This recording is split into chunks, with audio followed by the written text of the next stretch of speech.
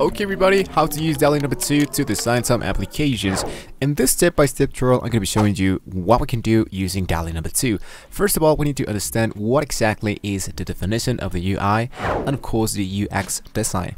So this one stands for user interface. This refers to all the screen, the buttons, the toggles, icons, and other visual elements that you can interact with using a website, an application, or other electronic device.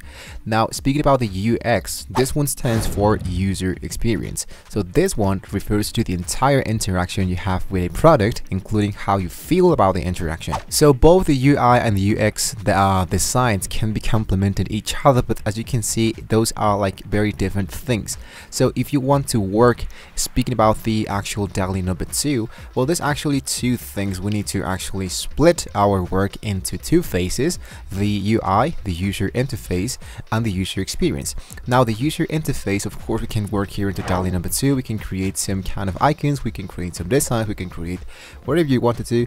But if you want to stay focused into the experience of your application, I can strongly suggest you to use ChatGPT. Now, ChatGPT is the same tool, it's the same company of OpenAI that can be helping us to create some code to get started here into this design of applications and all of that.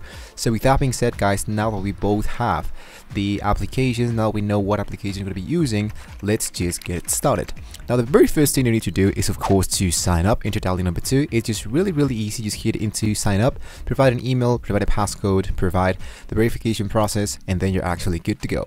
Once you are here inside DALL-E number 2, you're going to be earning 50 free credits of this very first month. Then you're going to be earning 15 free credits every month after that. But if you want to add additional credits, you need to buy that. So I'm going to hit into start creating with DALL-E number 2. And here, if I go into the very upper side, here is my account, and here is my actual 15 credits. If you want to buy more, hit into buy credits, and here you can see the price. You can add more if you want to, and hit into continue.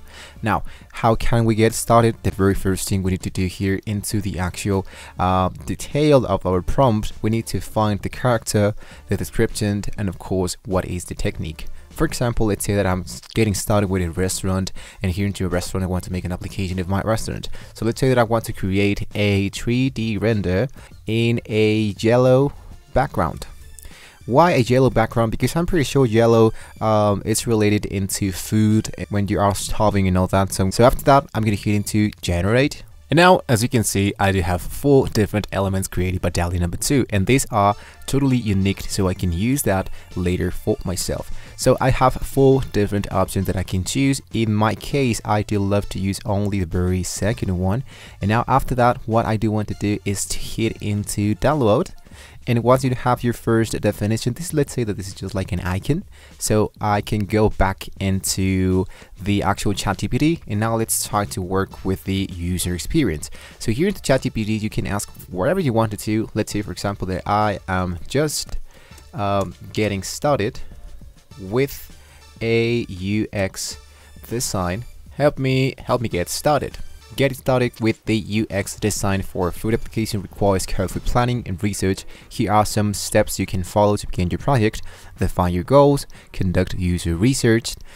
These are the actual definitions: study the target, map out user flows, determine the steps. So speaking about the user experience, I have all of the following that of course I need to follow in order to have a successful application. Test and iterate.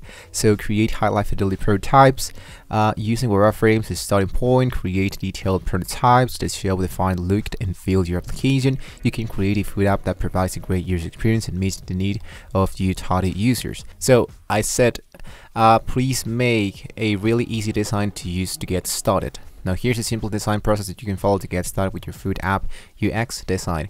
So with that being said, guys, let's say that I now have the idea, the experience of the idea, and here I do have the images that I can use for icons. For example, I can use this for of course as an icon. So I can go into some generator of an application, for example Figma. Now here into Figma.com, what I can do is to import different fields, plugins, widgets. What I can do, for example, I'm going to hit into select all widgets. I have designs. Here's my prototype. Here is the inspect. For example, this is for an iPhone 14. This is the model. Let's say, for example, this is red. Here's the background. I can change the color if I wanted to. Based into the actual design that I created, I'm going to focus into something yellow, and I can create a connection if I do wanted to. Here are my layer, here are my assets. But this is something like totally very different. I mean, creating an application, creating a user interface, and creating some user experience is totally in our video. So I'm just going to be focusing into how we can use the DALL-E number 2 and the ChatGPT to get started. So now that we have our experience, if you want to add, let's say for example, more icons, I can still suggest you to go back.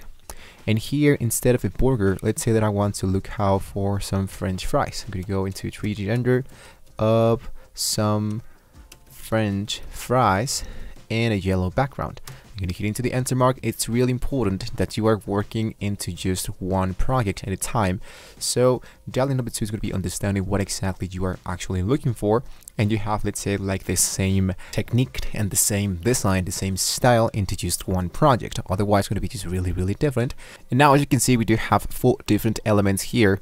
But just in case that you want to have specific icons, I can strongly recommend you to be really descriptive. So this is the part when we want to talk about the real prompt. So in the real prompt, you want to be exactly as detailed as possible, and you don't want to have like really strong text and a lot of text here. You just want to focus into what exactly you're looking for. You are actually looking for example, a 3D render of some French fries in a yellow background. Let's say a 3D render of 4 icons of food in a yellow background. So as you can see, I do have now 4 different designs that I can choose later on. So as you can see, for example, I have this one and I have this one as well. I have this one as well. So you might be wondering that what is going on with these icons. If I see only half of that, you don't have to worry about that. It's pretty common. Just go into the edit section, and here what you want to do is to type the actual section that says add generation frame. So I want to choose half of my image like this, and I want to do exactly the same thing. 3D render of 4 icons, choose burger, French fries, soda, and salad. As you can see, I've already created some French fries, so I'm going to delete this French fries, and I'm going to focus into the cheeseburgers like this, and I'm going to hit into generate. And take a look into the actual generator. It created me a burger, and now I can see here that there's a soda. So I'm going to go into accept. I'm going to go once again into add generation frame, and I'm going to go in here, and I want to delete now the cheeseburger, and I'm just going to go for soda, and there we go. If you think that this is actually like good to go, select this option, hit into accept, and once again I'm going to go with the add generation frame, and here let's say that I don't want to see this icon. And lastly, speaking about the user experience, I can ask the ChatGPT, give me a basic code to get started. And ChatGPT is going to be creating something like this. Here's some sample code in HTML, CSS, and JavaScript that you can use to get started with creating a basic food application. So lastly, what I can do is just to copy this code and paste that into my actual application. That of course is going to be generating the app of the user experience. We are not intending to help you create an application, but we're going to be helping you understand how to use these tools for your own development. With that being said, guys, we have reached into the very end of the video, so hopefully this was very useful for you. Now don't forget to like and subscribe to the channel if you really want to see more great tools coming from the OpenAI that generated DALL-E number 2. Thank you so much for watching the video, and I'll see you in the next video.